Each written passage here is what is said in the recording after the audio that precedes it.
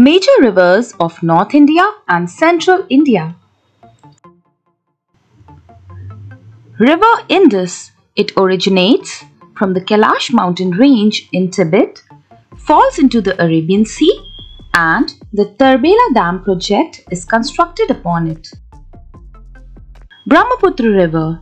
It originates from the Mansarovar range in Tibet. It drains into the Bay of Bengal, and the Dibang Dam and the Rangit Dam both are constructed over the river Brahmaputra. Sutlej River. It originates from the lake Rakshastal in Tibet. It falls into the Arabian Sea and it has the Bhagirathi Dam project constructed over it. River Ganga. River Ganga originates from the Gangotri glacier in Uttarakhand, India, and it falls into the Bay of Bengal. The famous Tehri Dam project is constructed upon the river Ganga. Narmada.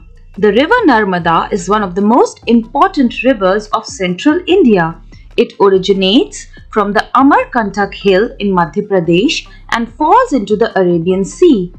The Sardar Sarovar Dam project is built upon the river Narmada. Major rivers of South India. River Tapi.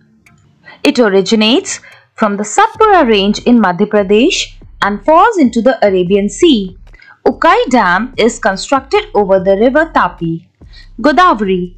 Godavari, also known as Dakshin Ganga, originates from Trayambak in Maharashtra and falls into the Bay of Bengal. Jayakwari Dam is constructed over the river Godavari. Krishna.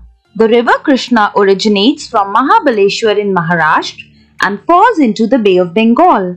The famous Nagarjun Sagar Dam is constructed over the river Krishna. Kaveri. Kaveri originates from Tal Kaveri in the Western Ghats and it drains into the Bay of Bengal. The famous Mettur Dam is constructed over the river Kaveri. Mahanadi. Mahanadi originates from Satpura range in the central India and falls into the Bay of Bengal. The famous Hirakud Dam is constructed over the river Mahanadi.